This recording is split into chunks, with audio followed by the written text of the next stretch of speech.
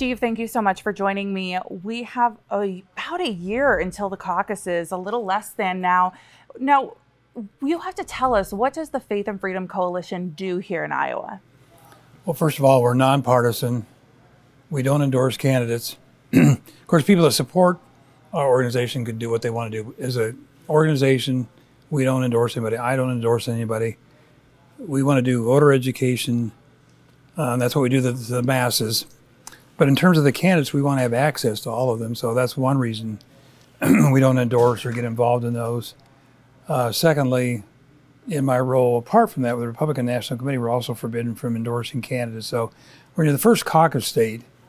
You kind of need to be nice to all of them and give them a forum from which to speak. And then activists can ask them the tough but diplomatic questions, So it's all about, like this tonight and others will have in the future, it's all about educating the voters. And of course, that's what we do in every general election every 2 years, is whether it's for president or U.S. Senate or the U.S. House, or sometimes, like the last election, we got involved in the Attorney General's race. We get involved in some key competitive state legislative races. And again, we don't endorse anybody. We just say, here's where candidate A stands on this issue, and here's where candidate B stands on that same issue, then letting voters decide who they want to vote for. And of course, we always document that information with a footnote. Where did that come from? Did it come from a voting record? Did it come from a public statement they made, or was it a statement they made in a forum?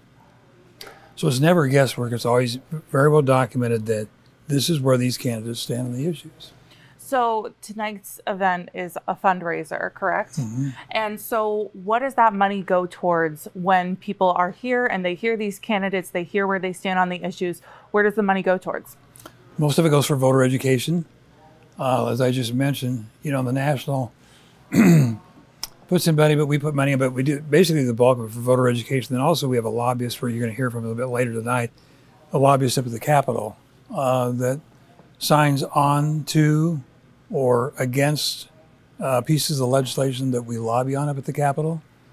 So as an example, we signed on to the bathroom bill. We signed on to the prohibition of transgender surgeries before the age of 18.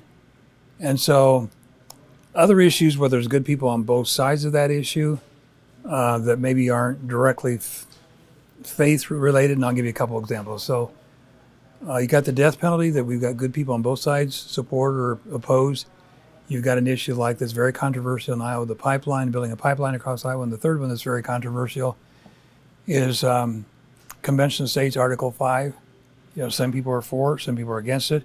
So those issues don't really have a correlation with our mission.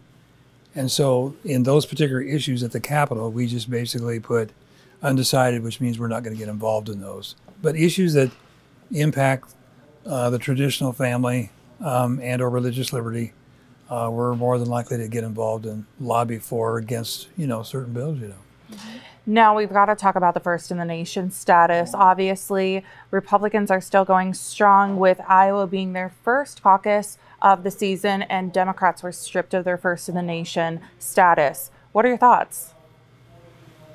We would have preferred the Democrats have gone with us because that makes us stronger as a state, I think. I mean, that's what we would have loved to have.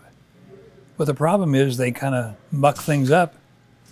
Last cycle, we really don't know if Bernie Sanders won or Pete Buttigieg won the caucuses. You get this group that stands in this corner, people stand in this corner, and then if they don't have 15%, they have to coalesce together.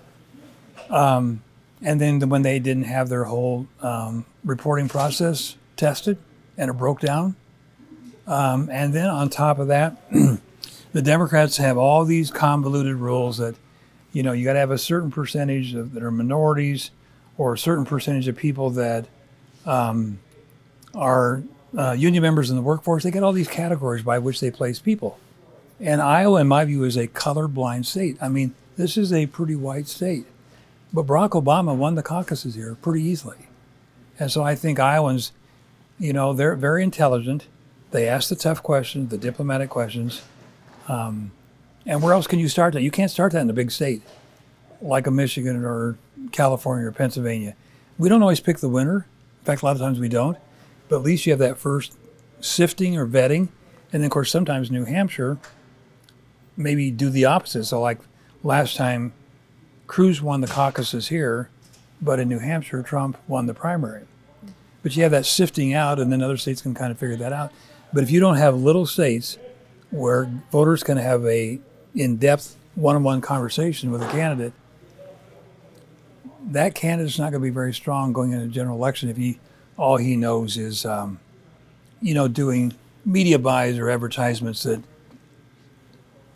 where the candidates aren't really vetted, So I think there's a lot to say. So we're proud of our status. And,